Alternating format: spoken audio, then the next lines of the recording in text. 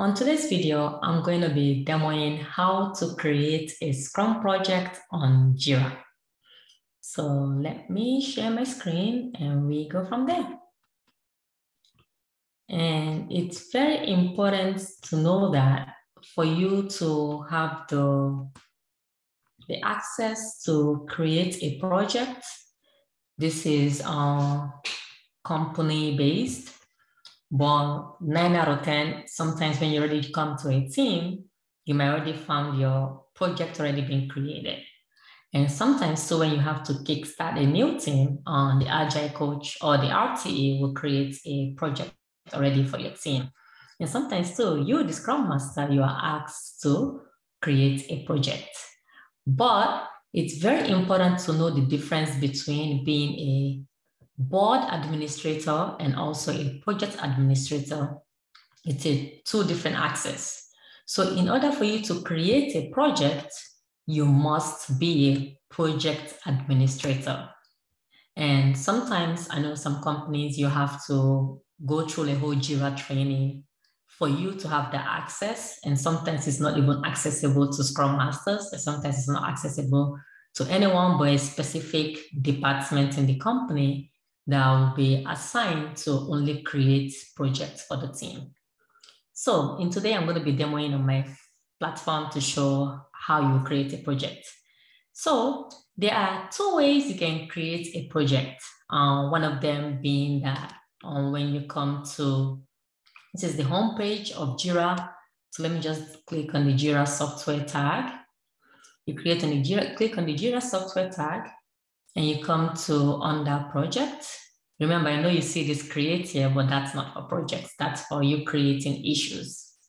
But here, if I want to create a project, this is one way I can come is to come down here and the drop down on this arrow. I click on that drop down and it's giving me option either to view all the projects. I already have all these projects already in place for demo purposes. And also it's not right down here, it shows you create project. But don't be alarmed when you open your company Jira and you realize that you actually do not have this icon. You only have the icon to view all projects.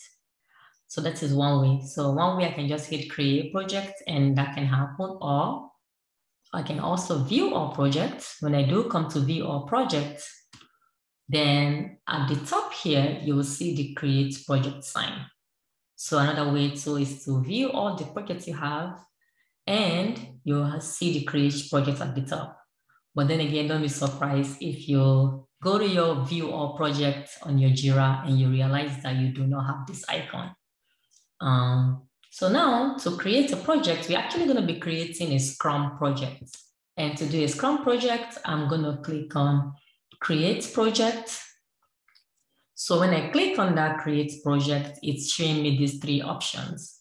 Either I create a Kanban board, or I create a Scrum project board, or a bug tracking. Because sometimes too, we can have a bug tracking project.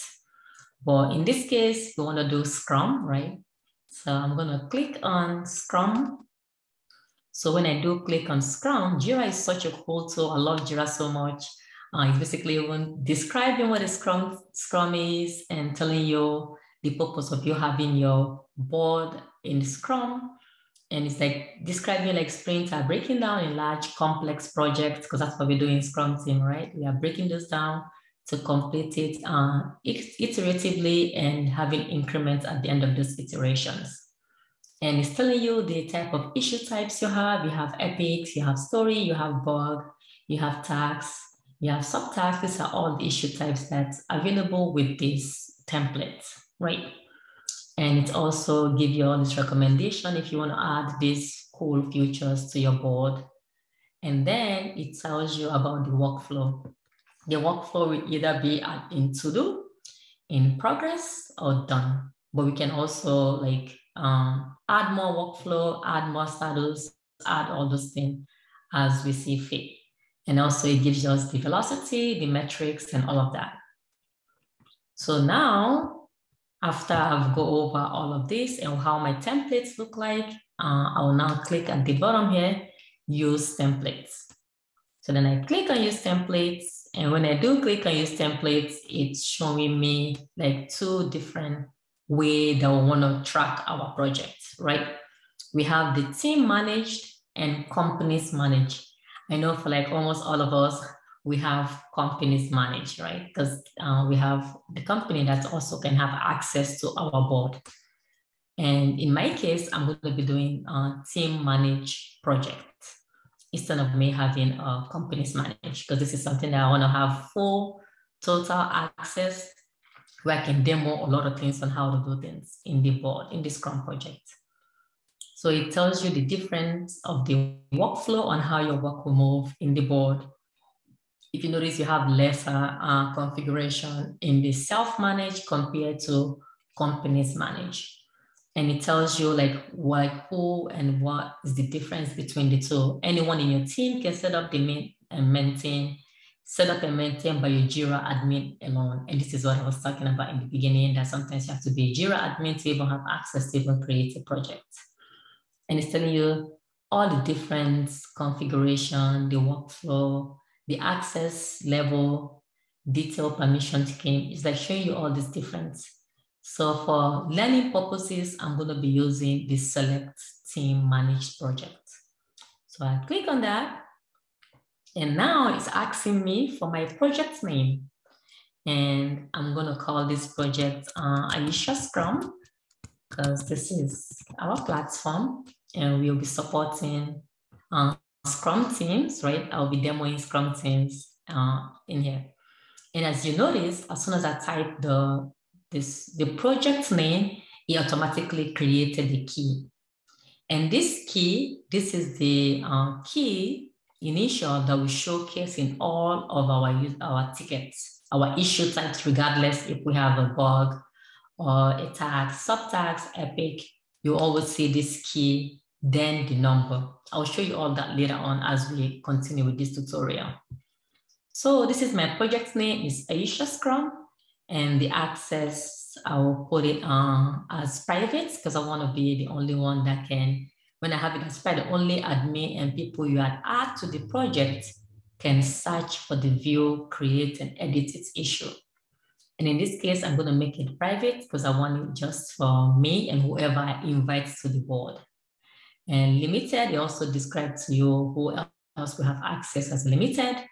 And also open, meaning anyone with that Aisha Scrum access can view, create, edit the project issue. Basically, the more you open up with all this access, the more you can have people have those accesses. So in this case, I'm going to make mine private and connection, repository documentation, and more. So it's showing me what are the issues that we have going in. And now I hit next.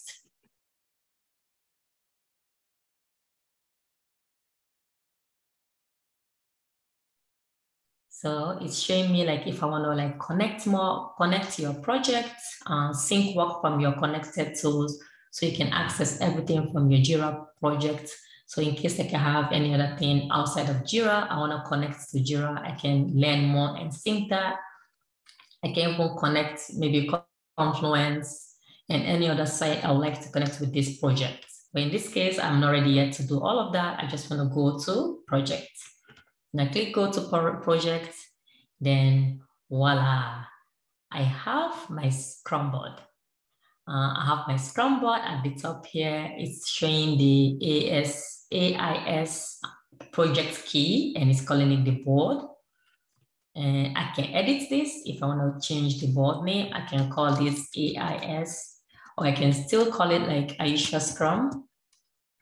Aisha Scrum. That's too long. I'll just give it AIS Scrum, AIS board. And I leave it as that. And this is our active Scrum board. And if I want to configure this board, I can do that later. But at this stage, this is now the Scrum board. And the backlog, this is the backlog view.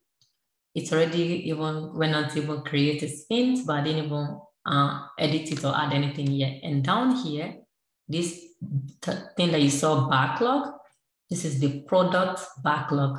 So your backlog is empty. Yes, it's empty because we didn't add any user stories to this backlog yet. But this is just the regular template about the project.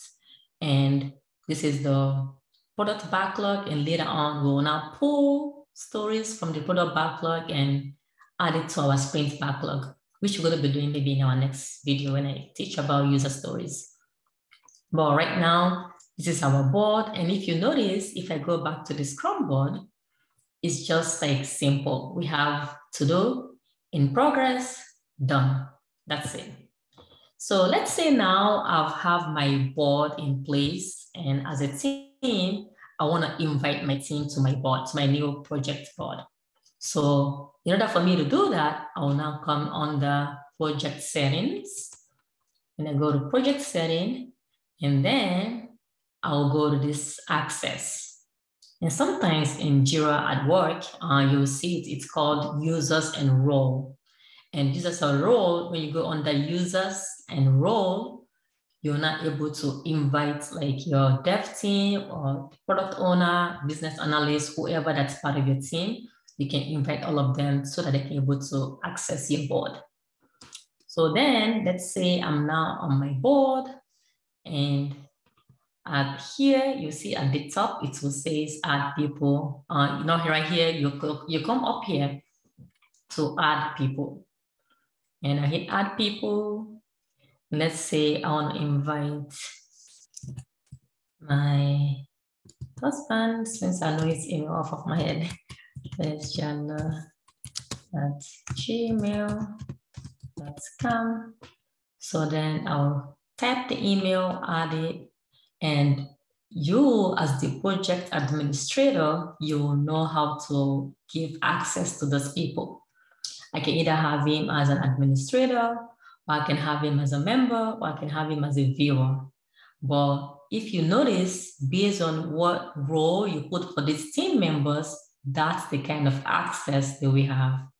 So if I have him on that as a viewer, then he can only view and comment on the teamwork, but nothing else. But if I add him on that as a member, then members are part of the team and can add, edit, and collaborate on all work. But as an administrator, which right now I'm an admin for this project, I can do most things like update the settings and add other admin. But I know most of the time when we are inviting people, we are having them on the members. Then I hit add. So it tells you, Jira automatically tells you at the bottom that you have added so and so person to your project. You will see them on the board once they have been assigned an issue. So that's work. So then I will now go in and do the same, but depending on how many people I want to invite. And let's say I want to invite another people like friends or colleagues, some of my mentees. I can also do that. But to do that, to add another email, I will now send the email like invite this email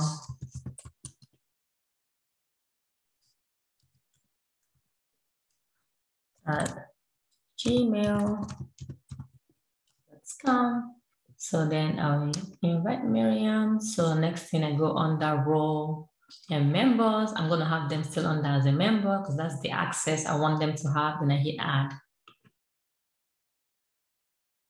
So now they've sent them an email to let them know that they already have access to this board. Hopefully they'll accept the invite. And when they do accept the invite, they can come into the board. And now that I've already invited people to my board, then go back to the project. And to the project, now we have our board, and our board right now is plain and simple. In the next video, I'm going to show you all how to configure your board, like have quick filters on the top, and how to add more columns if needed, and all of those things. See you all again next time. Please, if you find my content valuable and something that's of your use, please like and subscribe to Aisha Scrum. I truly appreciate it all. See you again in the next video. Thank you.